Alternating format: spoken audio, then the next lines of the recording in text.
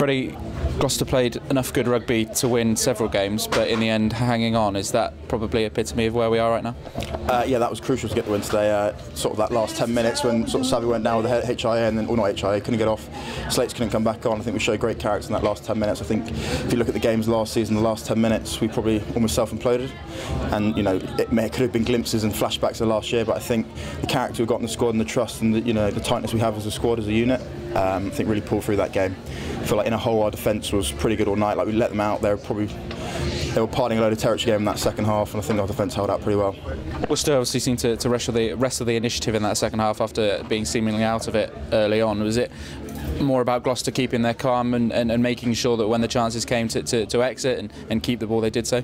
Yeah, definitely. I mean, I don't think in the first half we didn't actually exit. We played every time, so kick to exit. So we take huge credit from that. Our start, if you look at the Leicester game last week, we started the game poorly, then we came out second half pretty strong. I think if you look at positives this game, we started the game great, and we started the second half with an absolutely brilliant try with a bit of impact from Trini. And yeah, we're going to respect every team, but at the same time we're number one. We want to be number one in our thoughts, so we've got to focus on us. Handed the start by Johan this evening. How much did that mean to you? Obviously, getting the nod in the number 6 shirt as well. Massive. I'm playing with a lot of confidence at the moment. I think Johan's just sort of installed that in me, and I just got to keep believing. I'm here to be a rugby player, and I'm relishing the chance, and I just got to keep pushing and play every week to make sure I keep my name sort of in and around that 23.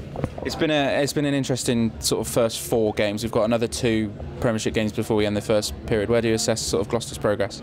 I think you look at the first game, it was an unbelievable win, unbelievable team effort, and the next 2 we probably let ourselves down in sort of knowing our detail and sort of letting things get on top of us when they shouldn't have. I mean, hopefully we can sort of build off this and sail away. Next week is going to be a massive, massive game for us, and I think if we can go away with a win, it's almost 12. I think it was 12 months ago that was the last away win. So you know, we really want to put a shift in and just keep sort of building this team.